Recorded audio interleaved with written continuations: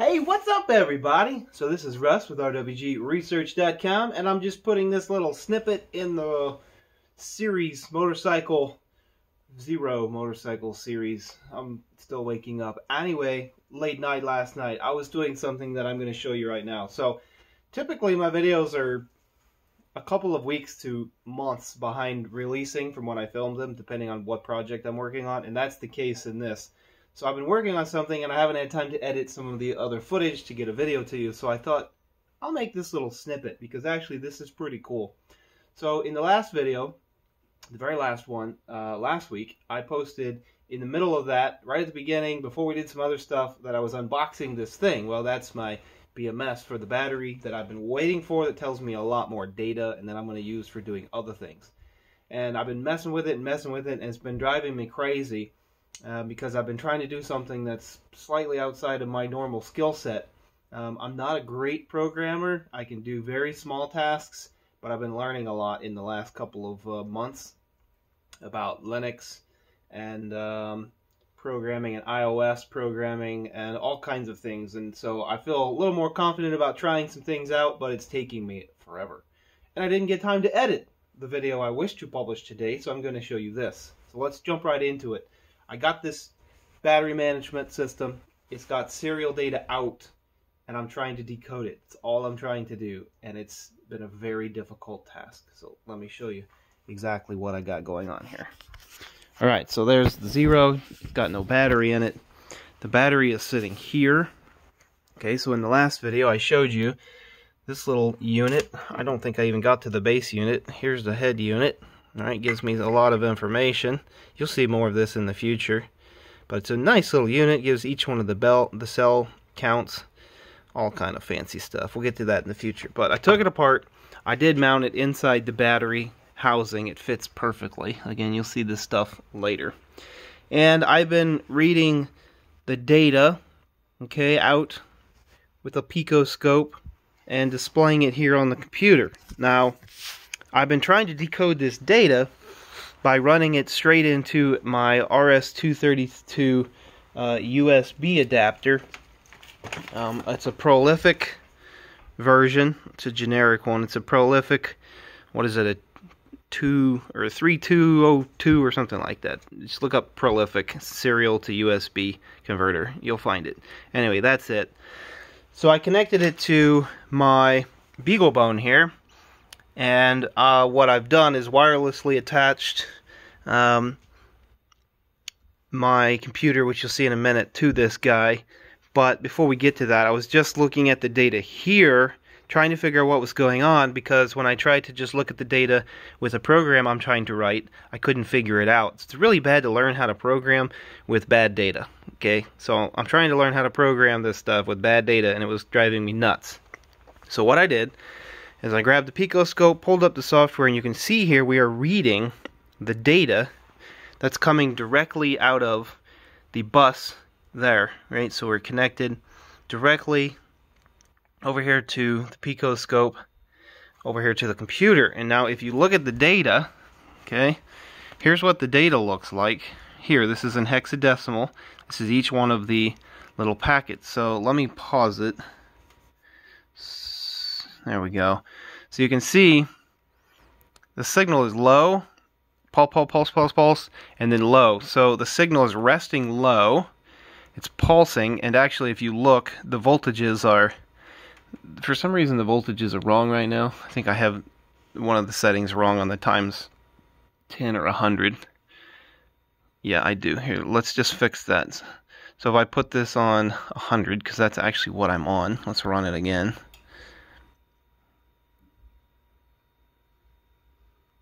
Okay, it's still a little screwy. Let's put it back so we can actually see it. I didn't do what I wanted. That's okay.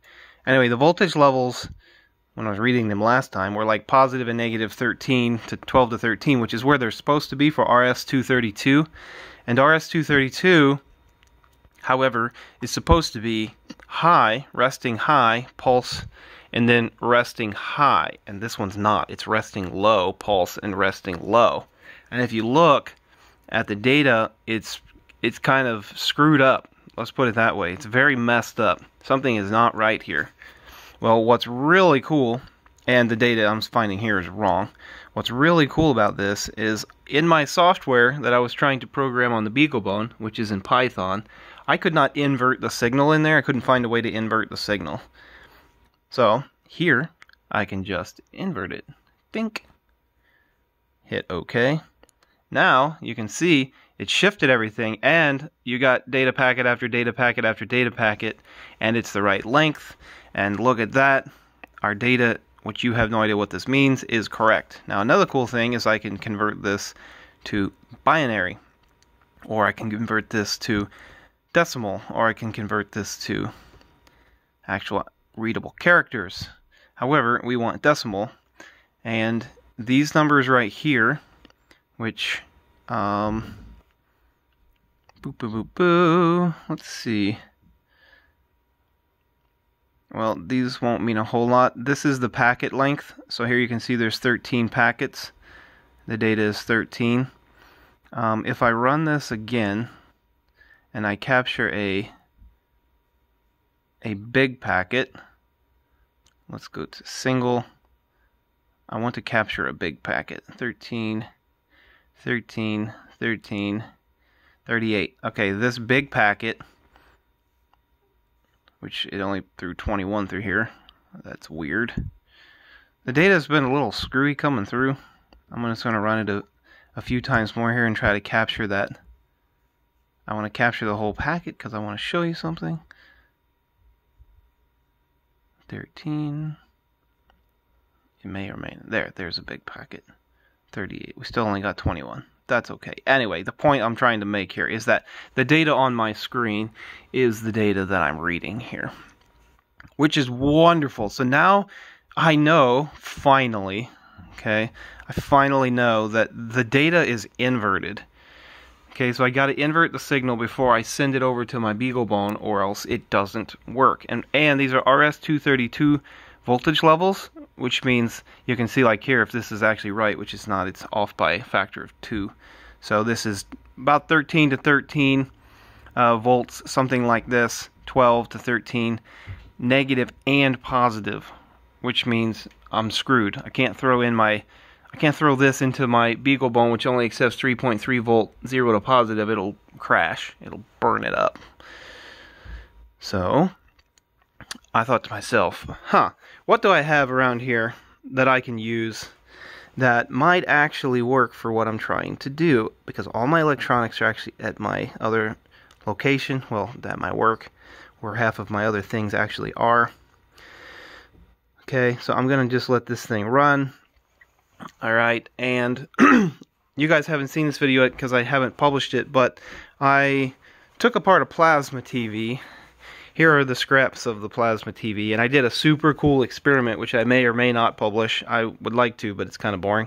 But I'll do it anyway, I'm sure, just because it's fun content. This is the pile of electronics from an old NEC plasma TV, and in this pile of electronics was one little tiny board connected to this port right here that had a 9-pin DB serial looking cable on it for a debug / program port for this old plasma. So I grabbed that board, alright, I pulled up the data sheet, because the board, well, I'll show you the board is right here. It had one chip on it. That's it. Few capacitors, few resistors, and one little IC. So I pulled it up, and look at that. It's a 3.3 to 5.5 volt multi-channel RS232 line driver / receiver. I couldn't have got any luckier. And by the way, yesterday, I was having a terrible, terrible day. And so this was like a short of a miracle. And so here is the schematic for that chip. You got to have a couple of capacitors. You got to have 5 capacitors on the chip in order to make it work. And then here is right here your in and your 2 ins and your 2 outs. Oh, sorry, I got that wrong. It's because I was looking at the different schematic. Let's go back up here. This one. So you got your RN1, and it's inverting. 2 out. There's an enable pin. So the schematic's upstairs, I think, but I wrote all this out. I traced and checked and found all the pins and where these went. And you can see there's 3 capacitors right there, 2 right there, there's a big one right there, that's a big filter cap. There are also a few resistors here and a few resistors here, which are in between the inputs and the outputs to give it a little bit of protection, which is pretty sweet, so that we can limit the current. So what I did was I reverse engineered that, and then I connected, right, this signal and this circuit actually to this chip, and I might be able to do this without breaking it. If I put this